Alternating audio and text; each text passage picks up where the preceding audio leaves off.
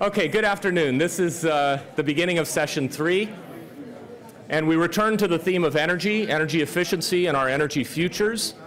The first speaker in this session is Professor Robert Socolow. Rob is a, let's say, Ivy League pedigreed and careered person who's really a left coaster in disguise. He earned his PhD in what else? Physics at Harvard, 1964. He taught at Yale, and he has been since 1971 on the faculty of Princeton University, where he's currently professor in the Department of Mechanical and Aerospace Engineering. Rob has known Art for a long time, and I'm hoping he will tell us exactly how long, but I'm sure it predates Art's second career, goes back to his first. And for 20 years, from 1979 to 1998, Rob was the director of Princeton Center for Energy and Environmental Studies, which I think those of us at Berkeley saw as our biggest competitor in ERGI type of things. So one just other note is that a couple of years ago, Rob and a colleague from Stanford published an article in Science called Stabilization Wedges, Solving the Climate Problem for the Next 50 Years with Current Technologies. I find this to be a really wonderful piece in helping us move the debate, as I think it is essential for us to move from the question, is climate change happening, to what ought we do about it? And I think it's a nice counterpoint to some propositions that suggest that we're going to just produce a lot of carbon-free energy as the way to solving our problem. So let's welcome Rob Socolow.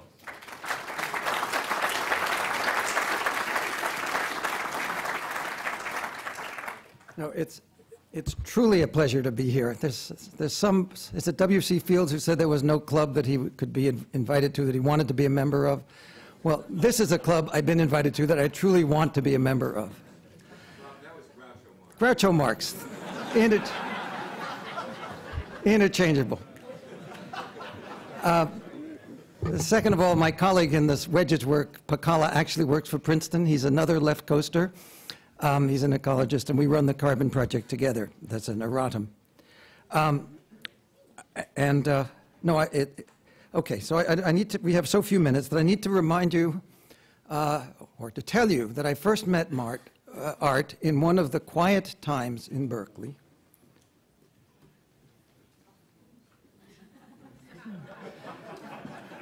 (1964 to 66) were my postdoctoral years here at Berkeley in the physics department, and Art was very much in the particle physics world. In spite of that reminder of something called the free speech movement and Mario Savio across the street from here in the Greek theater being dragged off by some police by his tie, and a few other things that were quite remarkable of that period, we managed to get some physics done. And the paper I'm most proud of from that time, Art was really a handmaiden of. It was experimentalists developing some new information about masses of mesons, and Shelley Glashow and I trying to understand it, and then thanks to Art's social engineering, 3 back-to-back papers in physical review letters. I'm the only one on the program, I think, who actually knew Art and moderately well in that first career of his. And I want to make sure people here know just quite how prominent he was. I actually knew Art 5 years before I met him by something in my wallet, namely the Rosenfeld tables. The Rosenfeld tables were, Art was always thinking about how to package things, right? So masses and decay rates and branching ratios and error bars of the fundamental particles, as they were called, the so-called subnuclear zoo, they were organized for all of us in the field by this card, which folded in 3 and fit in your wallet, and which got changed more often than your auto registration, because information kept improving. And Art was given the job by the worldwide physics community, I'm not exaggerating, to be the gatekeeper of whether a new piece of science was good so good that it should displace a previous number, or good enough to be averaged in with the previous numbers, or sufficiently flawed to be dismissed in terms of these wallet cards.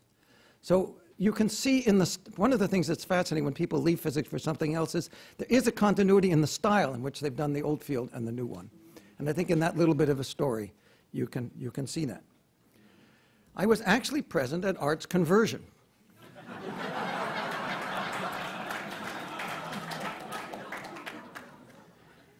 That happened in, well, we heard that Art was stunned and to new thinking by the Arab embargo of the fall of '93, as were all of us who were around and sentient at the time, '73. But the following summer at Princeton, we had a summer study, and at least two other members, aside from Art and me, of that study are here. Sam Berman, whose name I guess is not on that particular page. It's the Windows part. It's the second. It's the next page, which didn't fit. And help me, David Claridge, whose name I think may also, can't even find it, is also on another page. Page 2. It was a triumph in a sense. It was physicists self-organizing to address what they considered a new problem.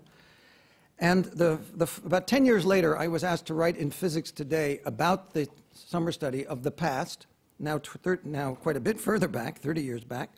And I thought I'd take a little quote from there rather than trying to sum it up. Although the book about quiche hadn't been written yet, a strong message in the early 1970s was that real men don't study how to use less energy.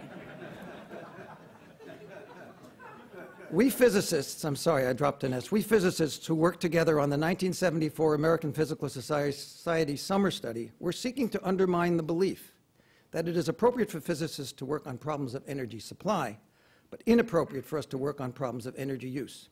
Our counterexamples would be ourselves.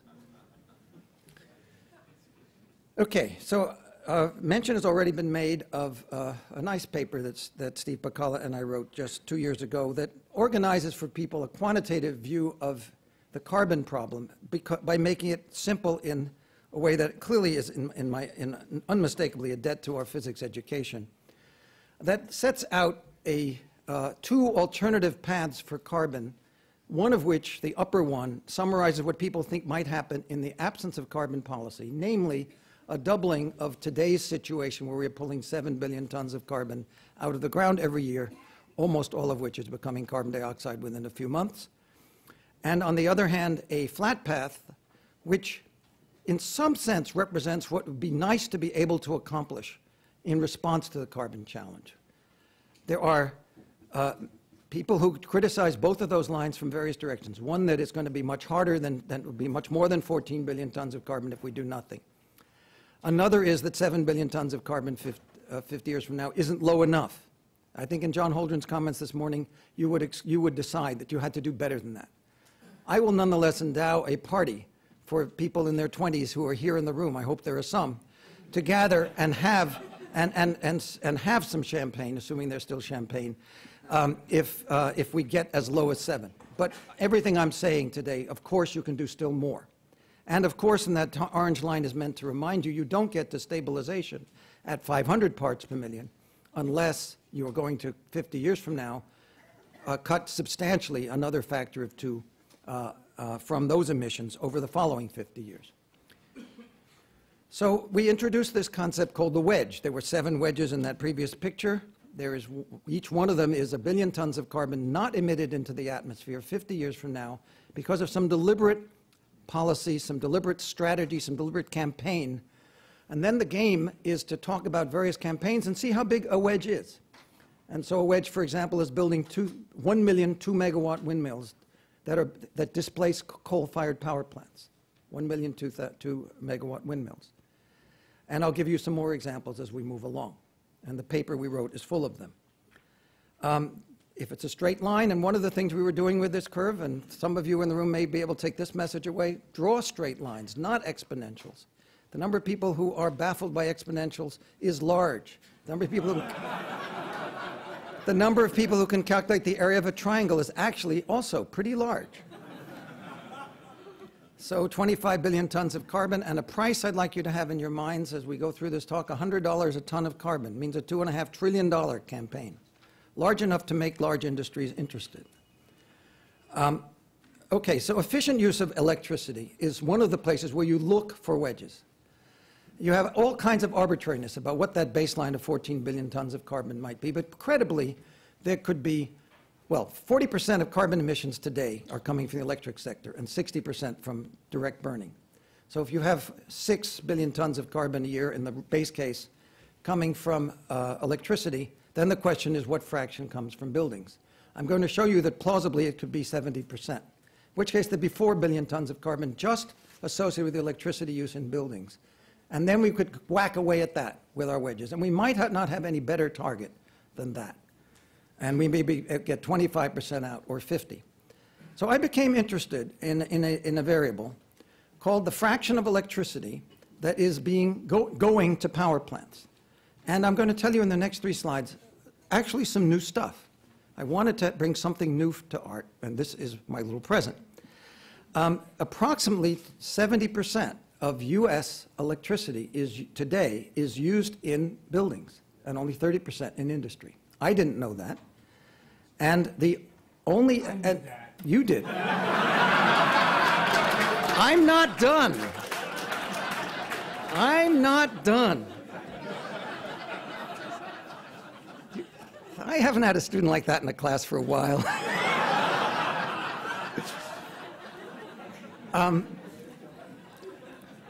The 3 quantities that have arrows, the electricity in buildings, in residential commercial buildings, and the transport energy are the 3 quantities going up, whereas the fuel in buildings and the industrial sector are not going up in the U.S.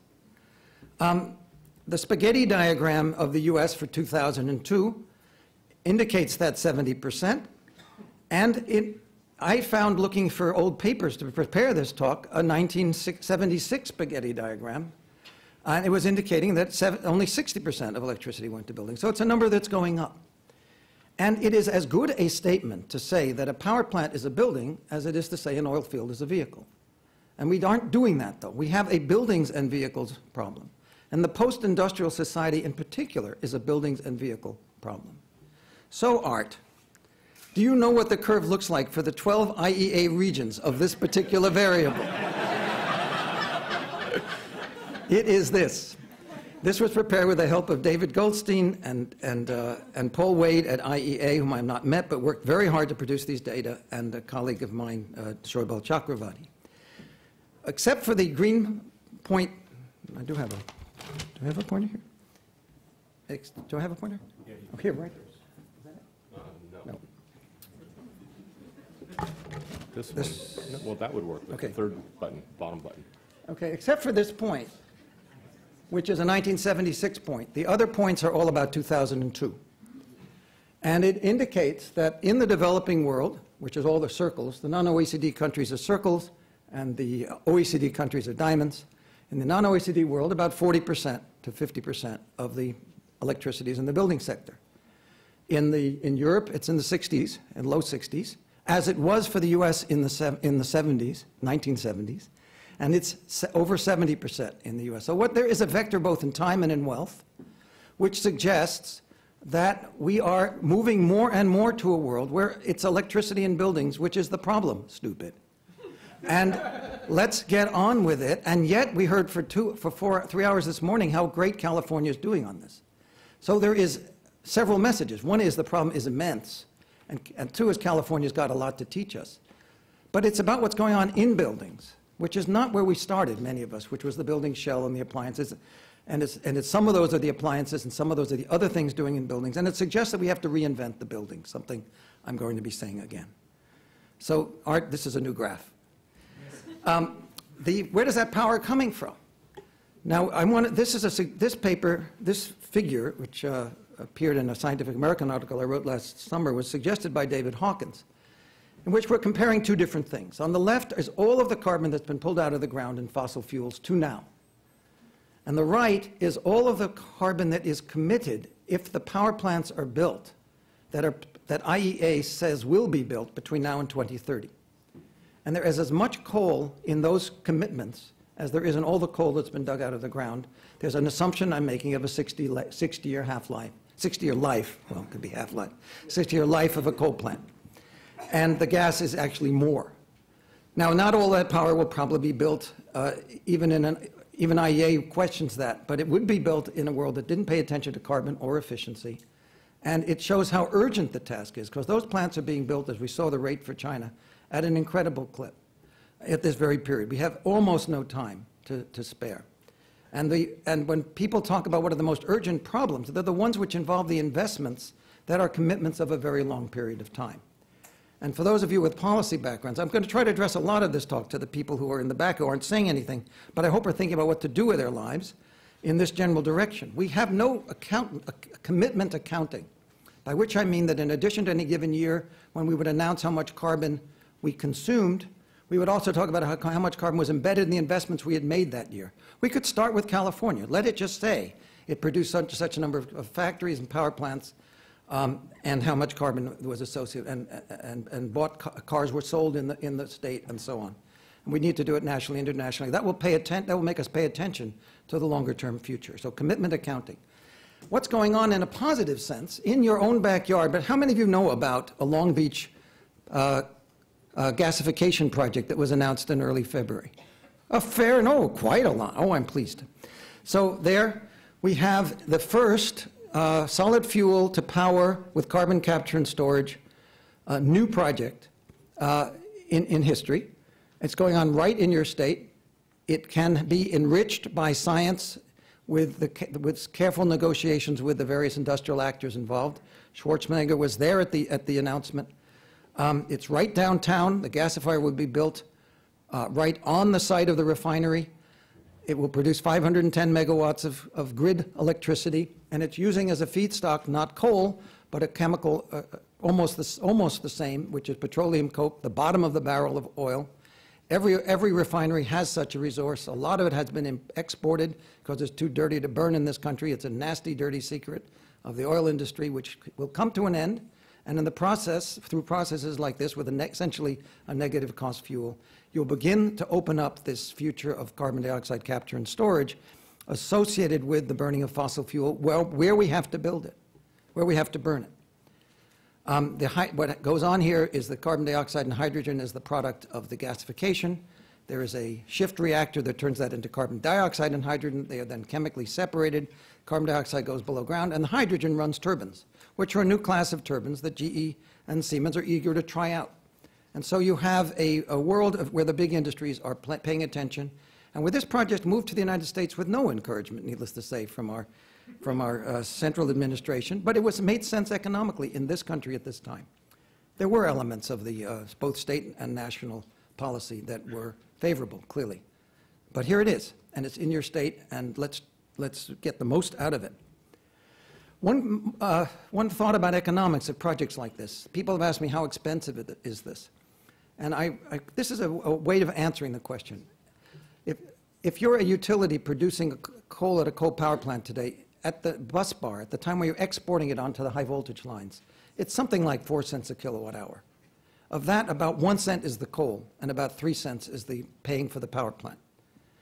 By the time you're buying it, it's about 10 cents. All these numbers are rounded off in different parts of the country. People say, oh, you can't say it. So 1 plus 3 plus 6. And onto that, you get 2 cents for the carbon capture and storage job. So how expensive it is depends on what you're comparing it to. And for a coal company, it's tripling the cost of their coal arriving at the power plant, and they're competing with natural gas. They're going to fight. At the bus bar, well, what's the electric guy competing with? It's not quite the same. At the customer side, it's 20%. So it's a very different story depending on these three different views. But that's about how much it costs.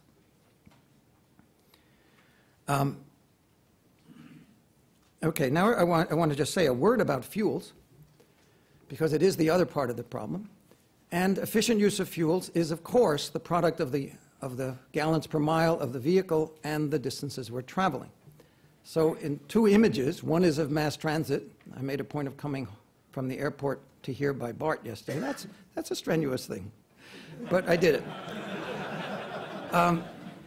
And on the other hand, there were trips not taken, like telecommuting. So a car going 30 miles a gallon and 10,000 miles in a year is going to put a ton of carbon, not a ton of carbon in the metaphoric way, but a real ton of carbon in the atmosphere in a year. And so 2 billion cars, which we may well have in 2050, will put 2 billion tons of carbon in the atmosphere at 30 miles a gallon and 1 at 60 miles a gallon. So getting the cars to be 60 miles a gallon instead of 30 miles a gallon is a wedge in our language of wedges. Also, if they're at 30 miles a gallon, going 5,000 miles instead of 10,000 miles, because we've rearranged our cities, is a wedge. And going 5,000 miles a year at 60 miles a gallon is 1.5 wedges. We all knew that. That's imitating Art's tone, right? The wedges are popular enough that the U.S. administration, in what's called the Climate Change Technology Plan, CCTP, which as far as I know is still in draft, but it was in draft in September, had a page with a colored background box about the wedges and reproduced a number of our calculations, not all of them, and added a couple. One was on landfills and had 5 significant figures, so I knew it wasn't mine. And it had one change. It only changed one number of the ones it took from our paper. And that was that it said that a wedge would be 1 billion cars driven 10,000 miles a year at 40 miles a gallon instead of 20, which is a correct calculation, rounding off in various ways. There was somebody who went to work at the DOE, presumably more than one day, who was dealing with getting this into that report, who thought it would be a good thing to do not to have the U.S. government associated with in a document with the concept of a 60-mile-a-gallon car. I mean, I think this is extraordinary. It was a rewriting just to make sure that it wasn't out of, sort of, this was somebody who believed that there would be trouble if it were actually in a government document for a vehicle in 2055 for the world. So it's quite extraordinary what we have in the way of an uphill struggle. But I thought that detail was worth sharing with you. That fuel, what are the targets on the fuel side? I believe the target number 1 on the fuel side for carbon management is something we haven't heard a lot about, but which it seems to me is going to be coming in sooner not later, which is synthetic fuels from coal, gas and oil. And to get a sense of what's involved, we now use 80 million barrels a day of oil. The flow of 24 million barrels a day is the flow of 1 billion tons of carbon. That's a number that nobody has gotten used to. And you'd have to, so leaving some inefficiencies in there, you'd have to have about 1/3 of our current oil use coming from synfuels to be, in which case you'd be actually putting 2 billion tons of carbon in the air, because driving a mile on synfuel from coal is going to put about twice as much CO2 in the atmosphere as if it's from petroleum for the same vehicle, of course. So you can capture that other carbon. And so it seems to me that the engineers and policymakers need to make a compact with this new technology, which we hardly know, that we will only make synthetic fuels from coal if we capture CO2 at the places where we do it, in which case it will be no worse than petroleum. And I think that could happen. How tempting this is, a 10% increase in our coal production devoted to this gets 1 million barrels a day of synfuels, and of synfuels displacing oil, and 1 million barrels a day is the currency of the oil game. And getting 1 million barrels a day in 10 years to ease the market is going to be very interesting. The whole biofuels program is going to be getting 1 million barrels a day if it's multiplied by 5 from where it is right now. Domestically, I'm talking. And of course, all this could happen globally. So for the policy folk here, I want to assign this problem for your next 5 years. A key goal of climate change policy should be to enable the arrival at the earliest possible date of a time after which all new coal plants for both power and fuels are built with CCS. California pull is incredibly important. The fact that you are importing from Colorado, Wyoming, Montana, your power, and that means that you have the buyer's leverage, and using that buyer's leverage is probably more important for the next 10 years than anything you're doing at home. I truly mean that, affecting the way in which the coal development goes in the Rocky Mountain states. Make sure you're averaging it into your numbers, make sure you're paying attention to the numbers, and don't buy what you don't want. I'm going to have to skip several slides, because I want to suggest, because I got a number 3 a minute ago. A couple of minutes more? Let me start here. There's an argument that we use up things. You can, after all, only make a car infinite miles a gallon. You can only go so far. But in many of these instances, like how many windmills you can build and so on, the question is, do you use these things up? Are the first million 2 megawatt wind turbines more expensive or cheaper than the second? There are two competing factors. The first million will be built at more favorable sites, but the second million will benefit from the learning.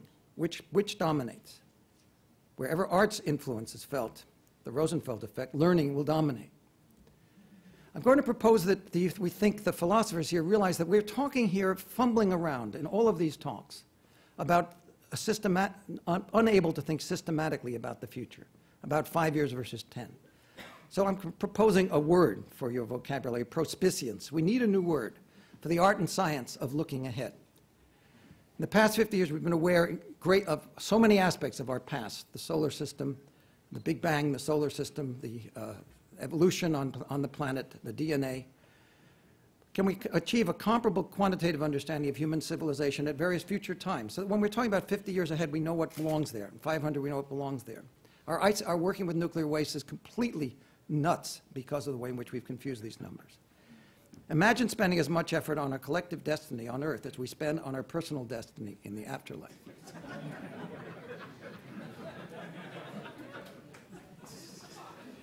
What if we had a world transformed by deliberate attention to carbon? We were sitting in 2055 and we were looking back at what would have had to have happened. Institutions for carbon management that reliably communicate the price of carbon would have happened. We couldn't get there without that. If wedges of nuclear power achieved strong international enforcement mechanisms to control nuclear proliferation, we won't have nuclear power for long if we don't have those institutions. If wedges of carbon capture and storage are achieved, we will have had to have widespread permitting of geological storage, and if wedges of renewable energy and enhanced storage in forests and soils are achieved, extensive land reclamation and rural development. And most important of all, we will have had to have had a planetary consciousness come into being. And all in all, I find this not an unhappy prospect. Finally, Art, I'm going to read you a poem, one of my favorites of some other people I know. It's Robert Frost's Two Tramps in Mud Time, and I'm not reading all of it, but 3 verses. Out of the mud, 2 strangers came and caught me splitting wood in the yard, and one of them put me off my aim by hailing cheerily, "Hit them hard." I knew pretty well why he dropped behind and let the other go on away. I knew pretty well what he had in mind. He wanted to take my job for pay. Nothing on either side was said. They knew they had but to stay their stay, and all their logic would fill my head, as that I had no right to play with what was another man's work for gain. My right might be love, but theirs was need. And where the two exist in twain, theirs was the better right. Agreed. But yield who will to their separation, my object in living is to unite my avocation and my vocation, as my 2 eyes make one in sight. Only where love and need are one, and the work is play for mortal stakes, is the deed ever really done, for heaven and the future's sakes.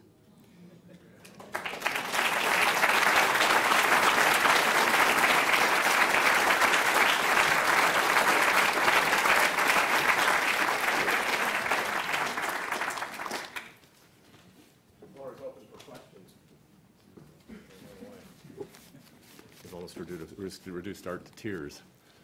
I did, and I'm so pleased. Well,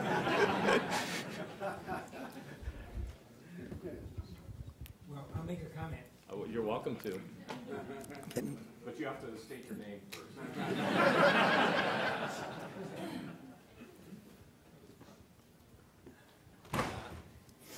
I'm Art Rosenfeld. I don't know whether I'm upstaging my PV and Diane Grunig, but Rob, are you actually aware that the PUC and the CEC did pass a resolution, I guess, that all future imported coal in California shall be as clean as a modern gas-fired power plant? I think I am sort of aware of that because we are talking to the people in Wyoming, not California, and they are feeling this. And this is really great. This is really great. That's why I said it so strongly. I mean, it's going to be a matter of looking after all of these things and maybe starting to say that it has to have capture and storage in it as well. The natural gas number isn't good enough because it's going to be around for 50 years. But at least we think that's a pretty good I don't think it's good enough. stuff. Okay.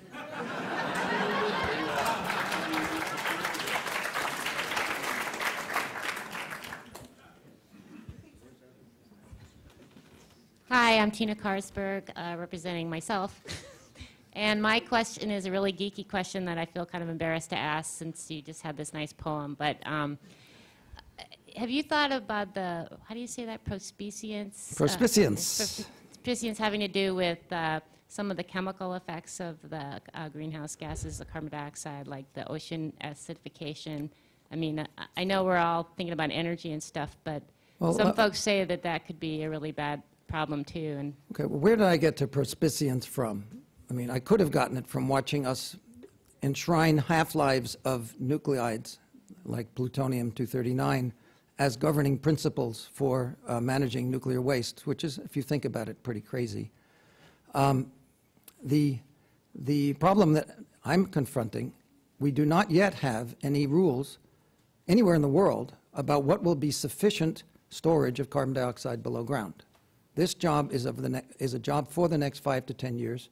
The Europeans have a trading system for CO2. They are immediately confronting which storage programs to allow to be counted as carbon credits, which means how good does the storage have to be?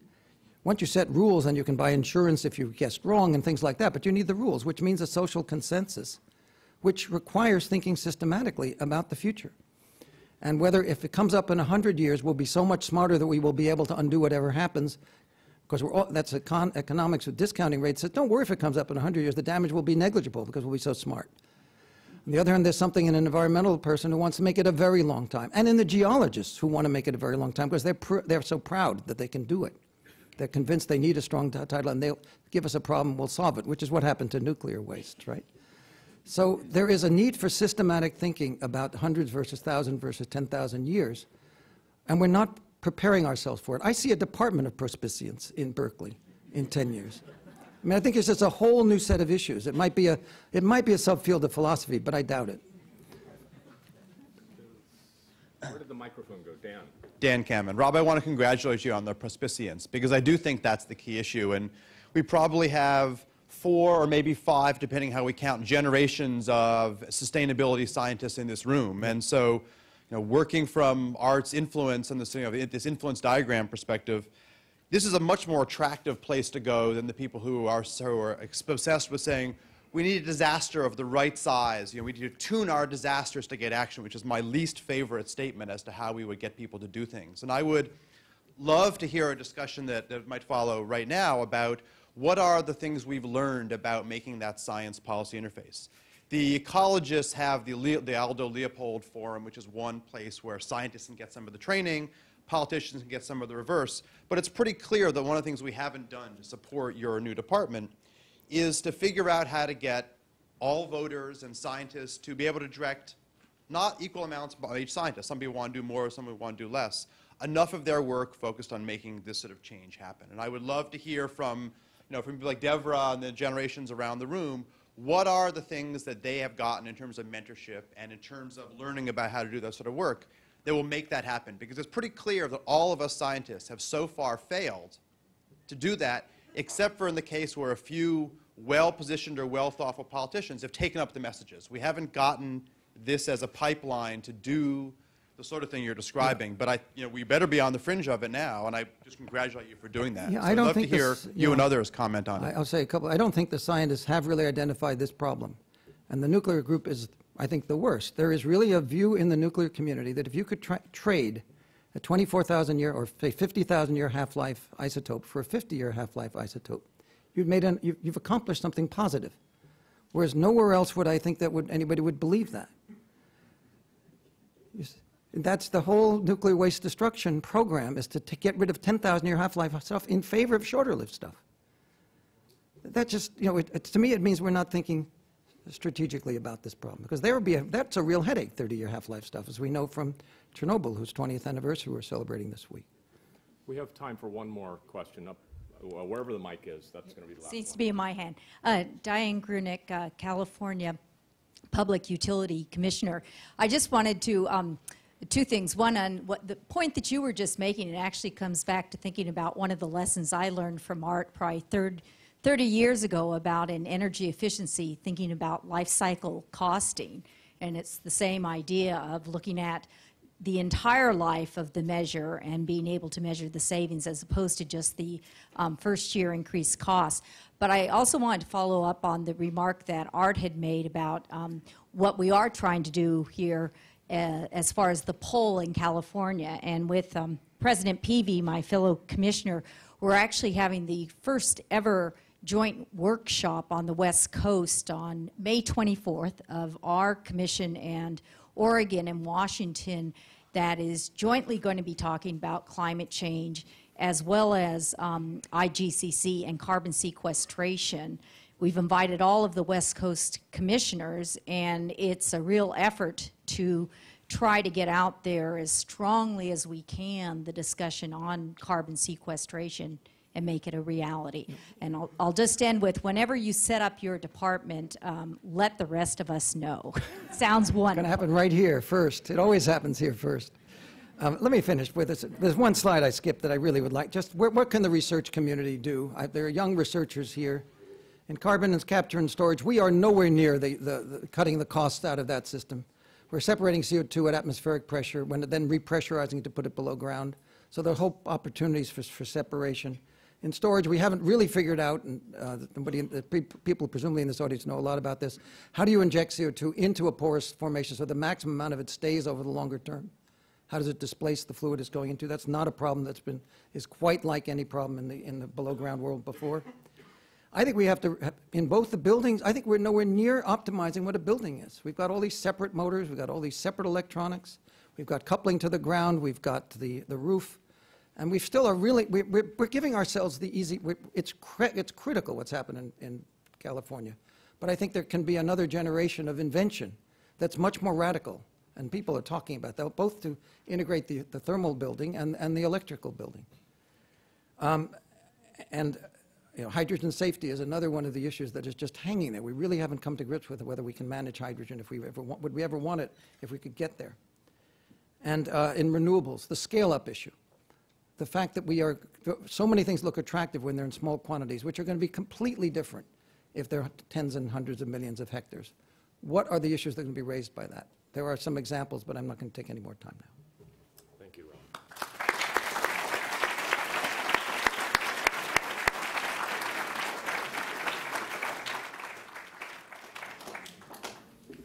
So our next speaker is Director Stephen Chu. Dr. Stephen Chu, the director of Lawrence Berkeley National Laboratory. Dr. Chu earned his PhD here in what else? Physics.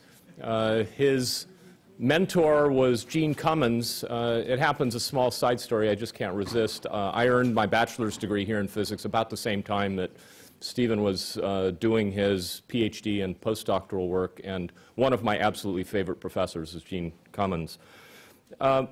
After completing his PhD, Steve went to Bell Labs, where he was a scientist for about a decade, and then was attracted to Stanford, where he became professor of physics in 1987. Served there until very recently, when he was attracted back across the bay to take on the directorship of Lawrence Berkeley National Laboratory. He was awarded, as many of you know, maybe even most of you know, the Nobel Prize in Physics in 1997 for his achievements in the development of methods to cool and trap atoms with laser light. And one of the aspects of being a Nobel laureate, I think this is common, is that one posts an autobiography, and I'd like to read you a little excerpt from his autobiography. Virtually all of our aunts and uncles had PhDs in science or engineering, and it was taken for granted that the next generation of Chus were to follow the family tradition. When the dust had settled, my 2 brothers and 4 cousins collected 3 MDs, 4 PhDs, and a law degree. I could manage only a single advanced degree. In this family of accomplished scholars, I was to become the academic black sheep. I performed adequately at school, but in comparison to my older brother, who set the record for the highest cumulative average for our high school, My performance was decidedly mediocre. Oh, that we could all be so mediocre. Dr. Chu, please.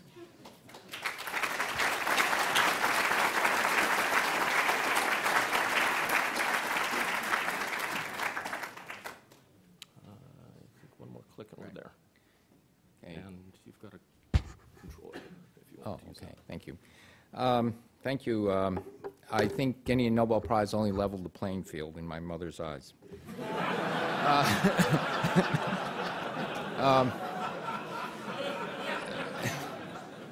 In fact, to this day, I'm going to use up my precious minutes. I was talking to her about a month ago, and she was saying that when she was a classmate of Xian Yang, who got a Nobel Prize in physics at the age of 35, one of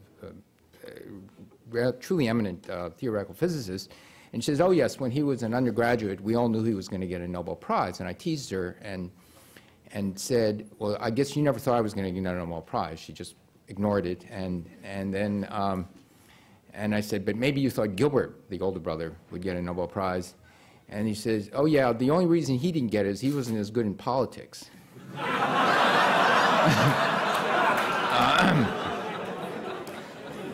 The sad truth is the younger brother is the smartest of the three of us.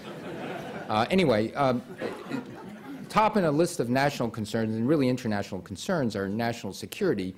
And national security is intimately tied to energy security.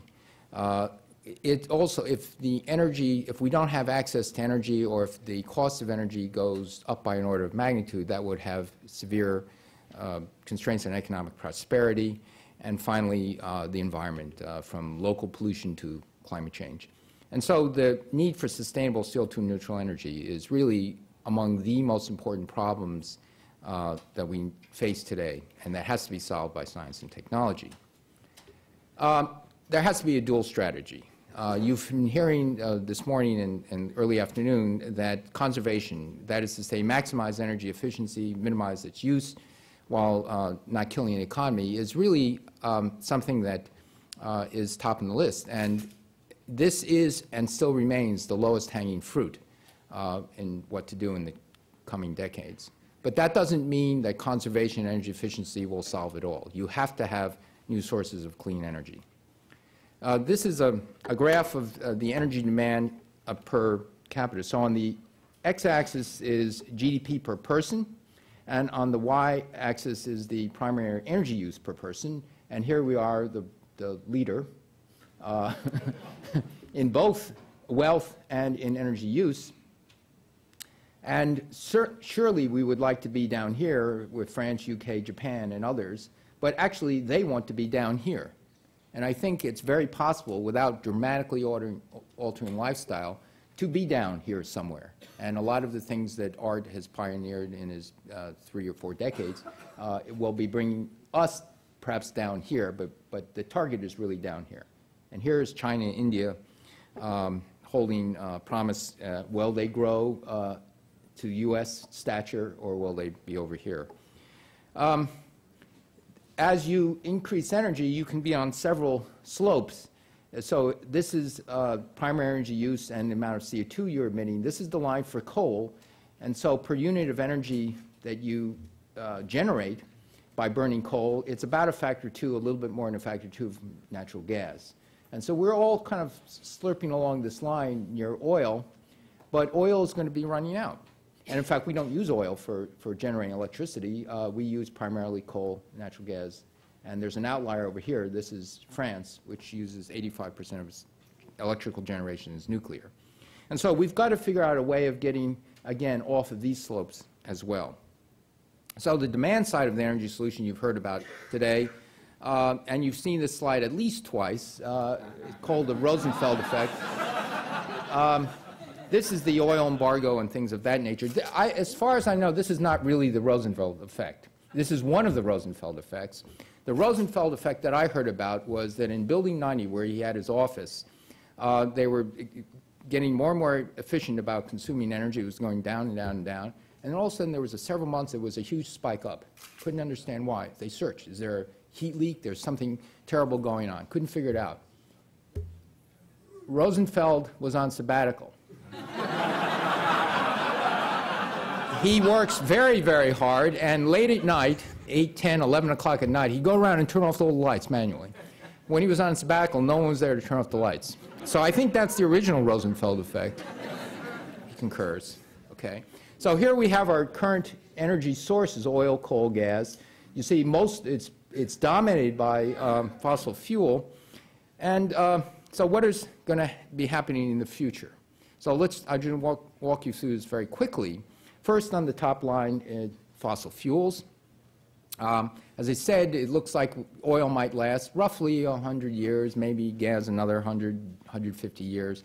But then you have lots of coal, tar sands, shale oil, and even other forms of fossil fuel. And so here we are consuming more energy. This is the mature economies. This is China, India, and other emerging economies. And this is the former Soviet Union in Eastern Europe.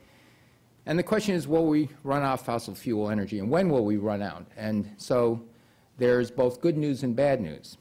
The good news is that we have at least 200 or 300 years, possibly 1,000 years of fossil fuel energy.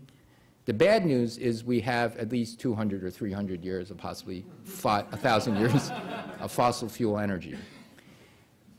If we use all that fossil fuel energy, we could easily make the amount of CO2 in the atmosphere go up not by 2 or 4, but by more than an order of magnitude from pre-industrial revolution days in the next couple hundred years.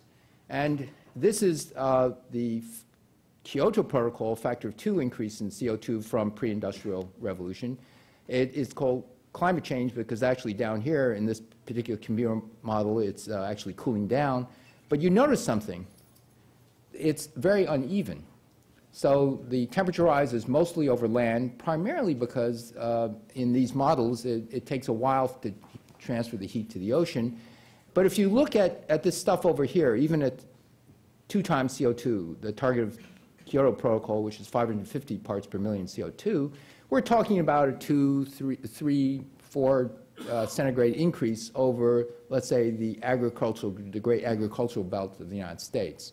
By 4 times, we're seeing a huge increase. This is Fahrenheit. These are centigrade. So you're seeing an increase that's equal and more than the temperature difference from our time now, which is a warm period of time, to the coldest of the ice ages, where half the United States was under ice.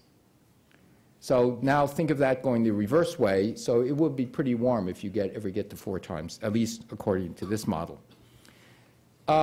There are new sets of models coming online as techniques get better, as understanding gets better, and as computers get faster.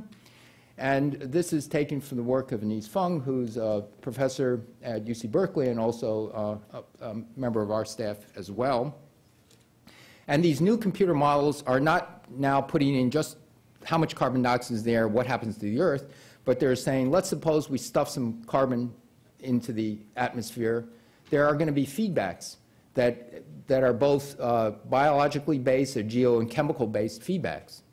For example, as the temperature warms up and there's more CO2, there's going to be more photosynthesis occurring, more plant life springs into effect. And this is very helpful because that is now going to sequester the CO2. And so the latest round of models are beginning to put in these feedbacks. What are they predicting? Well, this is again from Anise Feng's data. This is a very aggressive increase in the amount of CO2. And sure enough, the land and ocean are sequestering carbon, but they're not sequestering as much as what one initially expected. And so the bad news is that all the climate models, at least at this level, are saying, yes, they do sequester, but not as much. For example, what happens is that there's less rain than expected in the regions around the equator where most of the biomass would be growing. The biggest increases in rain are up in the northern latitudes where you don't get much sunlight. So, unless we sequester the carbon, I think there's going to be a real problem here, and I've got to move along, so I'm not going to talk about carbon sequestration. One word about fusion. This is actually from a slide of Rob Goldstone, who's the head of the Department of Energy lab at Princeton, which does the tokamak research. And this is a moderate estimate of the primary energy consumption. And so when ITER, this multinational experiment, goes online to see whether things are scaling properly, that we can really confine a plasma for hundreds of seconds, then immediately following that is the hope that you can get a demonstration pilot plant, and then finally after that, then commercialization. So a very aggressive line of commercialization, but this is 2010, and so this is the difference. If all goes well, there are no showstoppers, and it works perfectly. The point here is that fusion will not be a major player in the 21st century. So we've got to get something else. That's not to say we shouldn't give up hope, but don't count on it, certainly for the next 50 years, probably 75 or 80 years. Fission. There's fission, but it has two primary problems, waste and nuclear proliferation. If you went to total power generation from fission in the United States, that would mean you would make one major power plant every week for the next 50 years. And so this can only be a partial solution if you're willing to go this route. This is taken from a slide from General Atomics, where there are new classes of reactors. These are so-called carbon pebble bed reactors. As a block of graphite, you put little BBs, millimeter in size, of nuclear fuel in this. The idea here is that the hope is that they're going to be much safer. They're what we call passively safe. What that means is, suppose something goes awry and you actually lose all control of the plant. No electricity. What happens is that the temperature will rise, but it will not rise to a dangerous level, and the time axis is days. And so it will rise. The hope is that these reactors are passively safe. The current set of nuclear reactors we have today have lots of backup systems that immediately dump cooling water in and backups to those backup systems and so on. Rob talked about this is a plot of time versus nuclear production. If you assume that electricity growth continues on its current path, and you assume that we're going to use 20% of electricity generation is going to come from nuclear power, then you're on this growth curve in terms of the amount of nuclear power you'll be generating. And over here is the amount of waste you're being generating. That's that dash curve over here. And so there is a concern about the amount of waste if you're going to keep, since Rob, I'm going to pass on this. Maybe we can go in the question and answer period about what to do with this waste. But at the moment, you will be generating a lot of waste as we currently use the technology today. That's put it in a fuel rod, use it once, and then store it. So wind, photovoltaics, and biomass I'll end on. So this is now getting to really, truly renewable stuff. Wind is a tremendous success story. From 1980 to 2000, the cost of wind generation has absolutely plummeted. And it's now around 5 or 6 cents a kilowatt hour after you amortize the cost of putting up these wind generators. These are now going to 1 and 2 megawatts per wind turbine.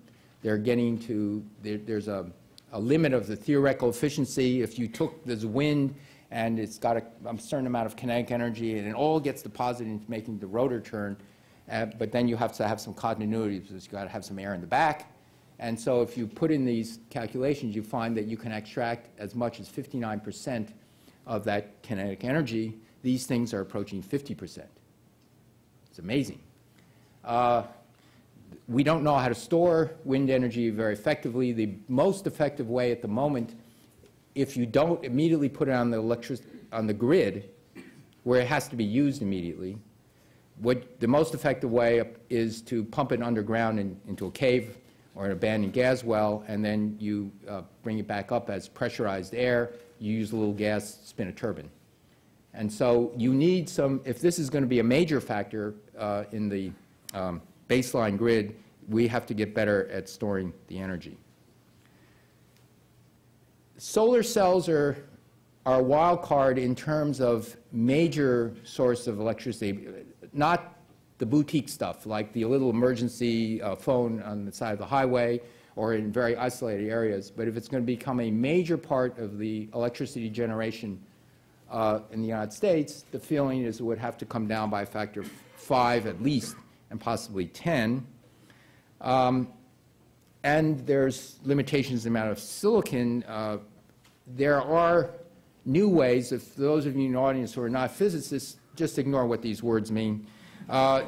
Just to say that there are people out there thinking very hard about revolutionizing solar photovoltaic generation, going away from silicon, using other semiconductor materials with solar concentrators.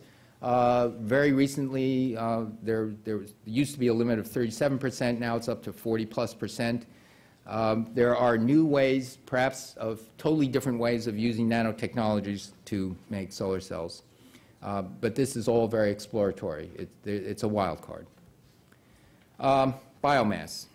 Okay, so nature has figured out how to capture sunlight energy, and with a mixture of sunlight, carbon dioxide, water, and some nutrients, they can convert it into chemical energy. I don't know why I did that.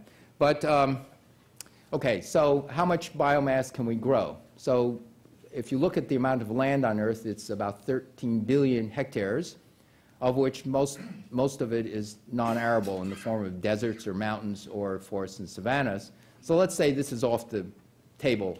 There are a substantial part of 12% or 11% of the land is actually currently under intensive agricultural use, and the rest, a lot more, is on pasture and rangeland.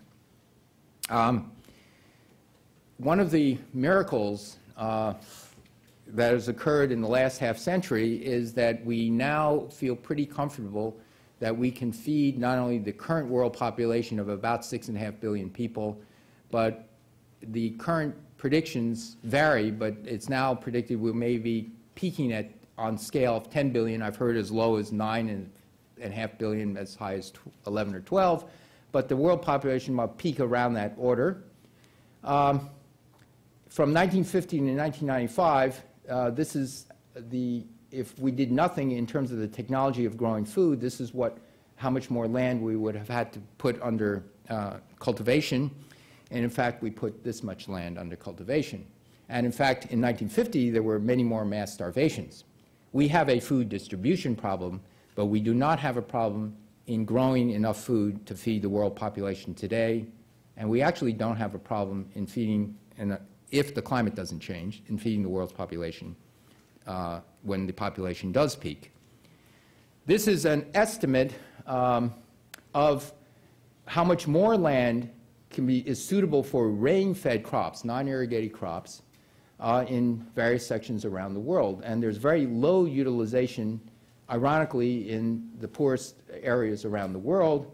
Now, if you take this at face value and just say, okay, suppose you use all the land that's suitable for rain-fed crops, you go from this 1.5 billion hectares to 14 billion, an order of magnitude increase. So you can derate that, but what I'm saying is there may be a billion or more hectares conservatively that we can put under cultivation.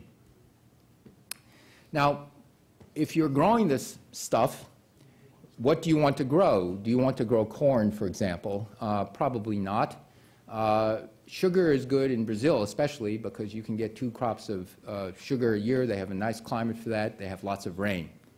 But in places like the United States, Europe, a lot of parts of Asia, maybe you don't want to grow these complex starches, but you actually want to grow even more complex starches, namely the stuff that the plant mostly makes is cellulose, hemicellulose, and lignin.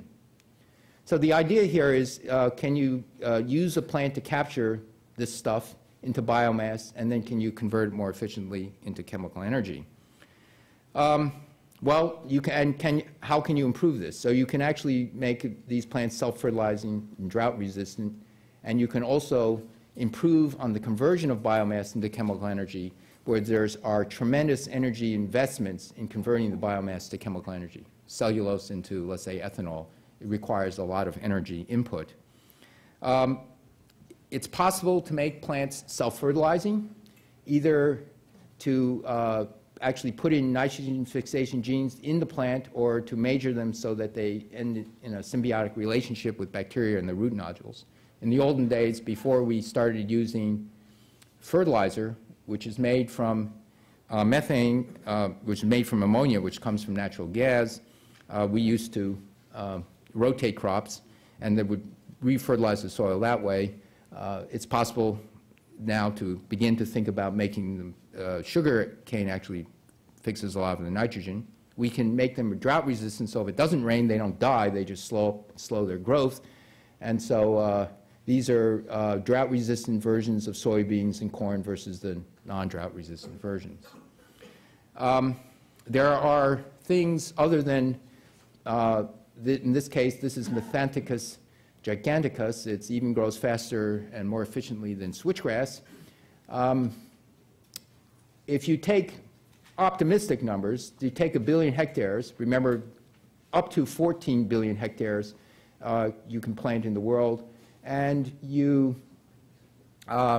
use a conversion efficiency of so much dry tonnage of growth you can get per acre and converting it to ethanol, you can get over 100 billion barrels of oil, and the current usage is 28. And those are optimistic numbers, but even if you divide by 10, you can get a pretty significant input.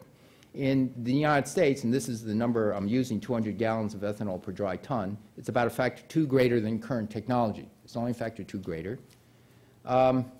And we now have either 450 million acres either under cultivation or we pay farmers not to plant. About a quarter of that, or a fifth of that, we pay farmers not to plant. If you take out of that 200 million acres, you can generate, using these assumptions, 17 billion barrels of oil, and right now our transportation uses that much. Again, you can derate this any way you want, but all I'm saying is it could be an important wedge. Great inroads can be made on the commercial ethanol production. This is a pilot plant, but it's unfortunately very energy intensive. There's a lot of energy that's put in here to heat up the plants with pressurized steam and then use hot acid to break down the lignin. There may be better ways. At Lawrence Berkeley Lab, Jay Kiesling, who's also a professor in chemical engineering here, has figured out how to make a chemical that's extracted from a plant grown in Southeast Asia that turns out to be a miracle malarial drug. He's taught E. coli how to grow this chemical precursor, and he's improved the yield of this E. coli by more than 1 millionfold. And now he's commercializing this so it can be sold to third world countries. The target goal is 25 cents per cure. And this type of technology can be used to perhaps grow microbes or create microbes that can break down cellulose in a much more efficient manner, or convert directly from sunlight to chemical fuel. As was noted, I spent some time at Bell Laboratories. In fact, I used to live right over there. I'd hop the fence and walk to work. It was a great time. It was a great time in many other respects. It was the science palace of the world when I felt that, at least when I was there. And the 15 scientists who've worked at Bell Laboratories have received Nobel Prizes. Now, one of the things at Bell Labs, they invented 2 things you might have heard of: the transistor and the laser. This is the first transistor. It's not much to look at. You know, it's only a mother would like something like that. And these are the inventors of the transistor, Bill Shockley, Bardeen, Shockley, and Bertin. And they received the Nobel Prize for its invention. What many people don't realize is not only was it a great physics achievement, it was actually required great advances in material science as well as theoretical and experimental science, and it required fundamental understandings of what was going on in the electrons in these semiconductors. It was a team effort, many teams, and it could not have been, if it was done in university-based research, it would have taken at least a factor of 2 longer. It took them 9 years from the time when they found you can put 2 pieces of semiconductor together and it would conduct electricity one way to inventing the first solid-state amplifier. 9 years. So here we are today. I'm privileged to direct Lawrence Berkeley National Laboratory. It too is a very distinguished laboratory. In its history, we've had 10 Nobel Prize winners, 8 of which did their Nobel Prize winning work at the lab. We have roughly 3% of the membership of the National Academy of Sciences at this place. And we're doing many things having to do with energy, including the division that Art Rosenfeld started, energy efficiency. We're working on carbon sequestration. We're doing a lot of the calculations for fusion. We're very active in enhanced oil recovery and geothermal work.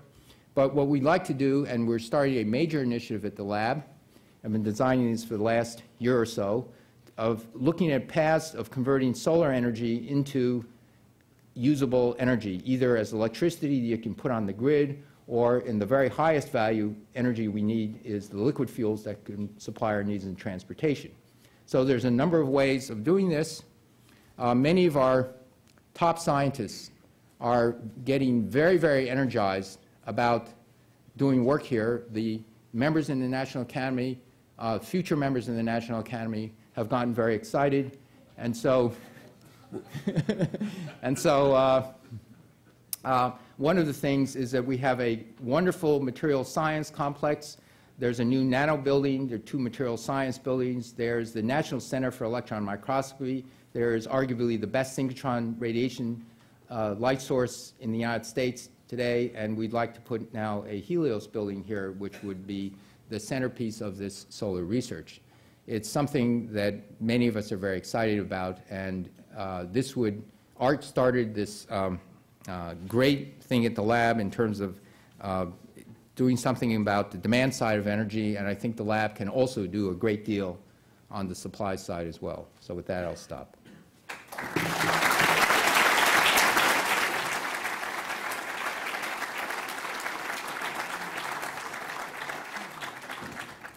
Invite your questions. You need the mic, and Chris, you can please identify yourself and affiliation.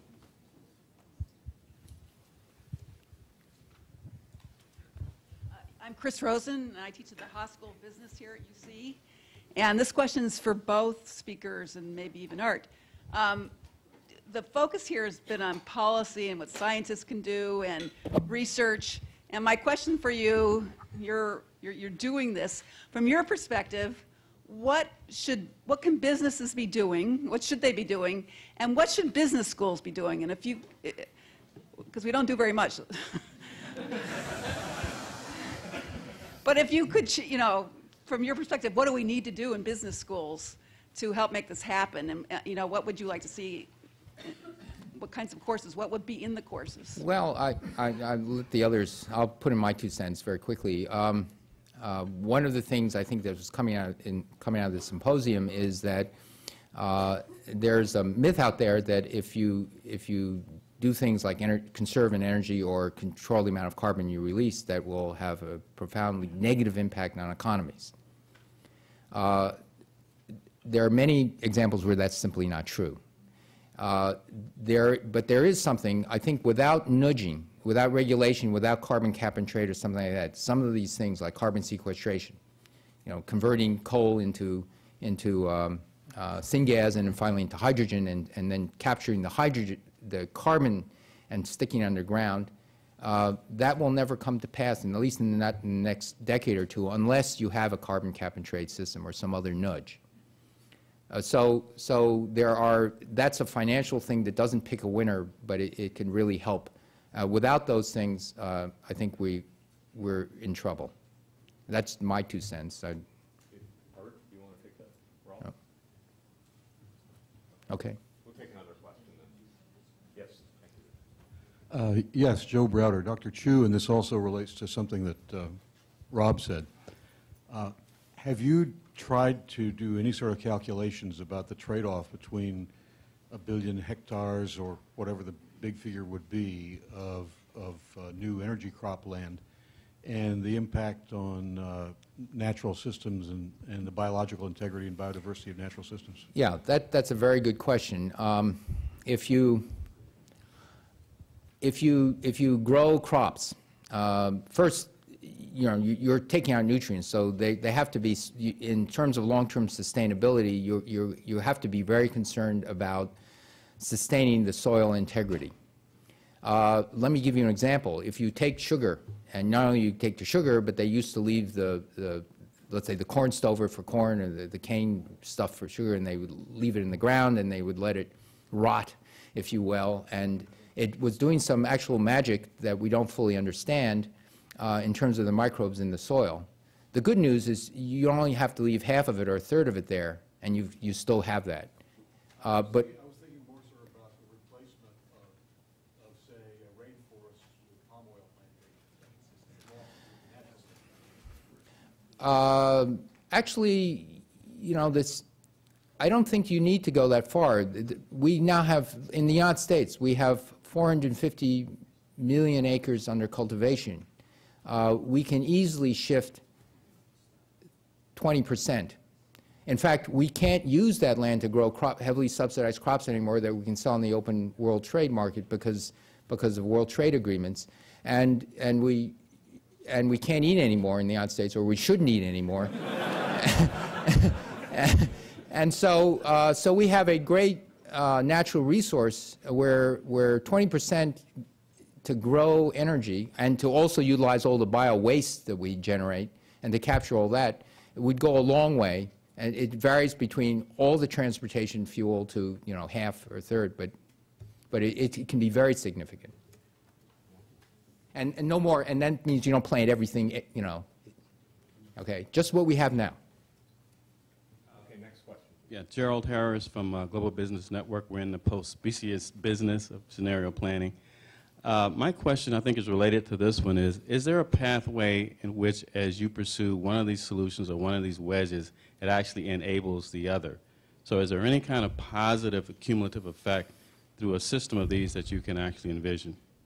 Oh, sure. I mean, going back to the agricultural stuff, you know, in the same place where you can grow lots of food, not food, but crops for energy, you also have lots of wind. There's all sorts of synergies. Now you've got some electricity. Maybe you can use some of that electricity to do some of the chemistry in order to convert the biomass into, there's all sorts of real potential out there.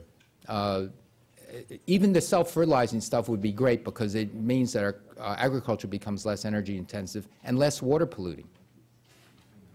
Efficiency. That's the wedge that enables the others. Yes. Yeah, exactly. One example of wedges enabling one another is if you want a hydrogen vehicle and you're trying to drive a 30-mile-a-gallon vehicle, you have a lot of storage on board, and it's a real problem. If you make that 100-mile-a-gallon, then you can begin to make it within range. So that's an example of efficiency buying you the next wedge, and there being a positive interaction.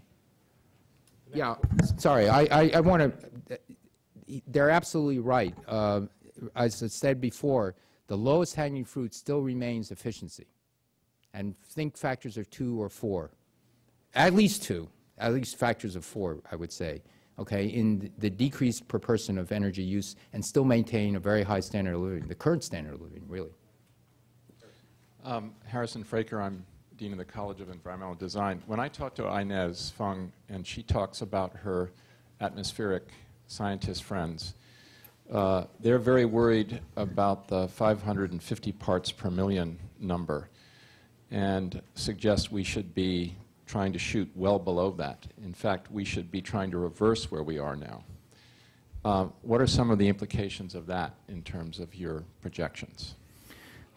I would agree with her. I mean, that was, I think, the point of the earlier speakers, that the 550 is a bad number already. Unfortunately, I have to confess, I think we're going to go through 550. We're going to go above 550. So the question, I think, is what can we do to capture the carbon dioxide in the atmosphere? And not created is clean carbon sequestration, things of that nature, nuclear possibly at least some fraction, until we get the solar-based stuff really going.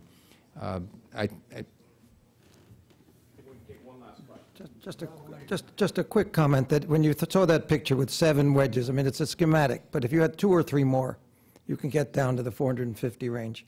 It's hard to get that number, and it's an easy number to remember, level emissions in 50 years.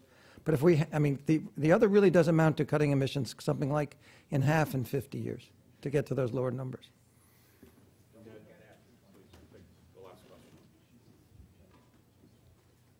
I'd like to ask a computation. Oh, my name is Ned Birdsall. Make a comment about how big a computer do we need to run an entire fusion machine? The back of the envelope calculation is if we have a petaflop computer, we can simulate an entire fusion machine. How about your computers up on the hill? They're not up to petaflop. I don't actually understand the question, because a fusion machine is a piece of metal and vacuum and things like that. But so you're talking about how do you want to simulate? I want to do everything. Instead of build and simulate. And so to do the ITER experiment on a computer. Yeah. I'm an experimental physicist. Good answer. I think with that, it's a perfect time to take a break. Let's thank our speakers for